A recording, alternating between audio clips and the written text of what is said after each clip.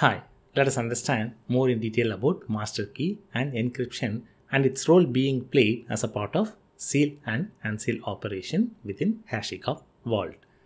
Within Vault, we will be storing lots of crucial and confidential information like password, access token, and the data that is getting stored as a part of the storage engine needs to be protected.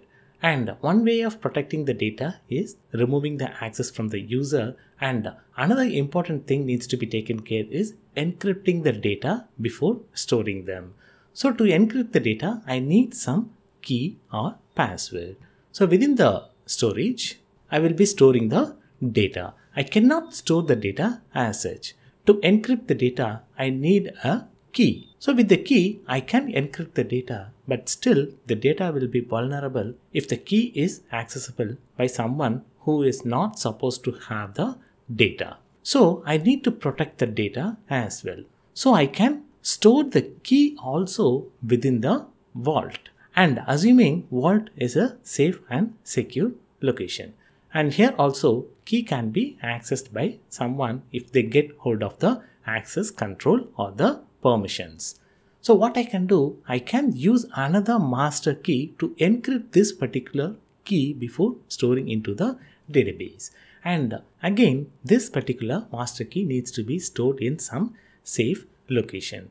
Always it is not recommended to store the key in a single location or with the single person. That's where Shamir's secret sharing algorithm comes into picture, where this particular master key will be divided into n number of keys, and each key will be provided to an individual person, or it can be stored in some different systems. There are n number of systems available to store this particular divided key, and I can set a threshold how many number of keys required to decrypt the data.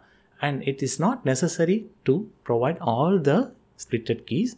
Say for example, in this particular slide, I have split the master key into 5 partitions, and I can set the threshold, say only 3 keys are required to unlock or to decrypt the key. In that case, I can provide any 3 keys to decrypt the data, and this is what the keys was provided when we were using the file as the storage and initializing the vault. Again, I am going to recreate and initialize the vault and see how this particular key will be splitted. Again, there may be a question, what if the person generating the key stores a copy of this particular key, and how the security breach will be handled? That's where we can store this particular splitted key as a part of some cloud providers like AWS, Azure, or Google Compute Cloud. We will be seeing in detail about how to store this particular information in various KMS and what that particular KMS is. As of now, we will be using the key or token provided as a part of the file system while initializing the vault server. So in a quick summary, we learned about the high-level information about master key encryption and how those data will be protected along with the key and Shamir's key sharing algorithm.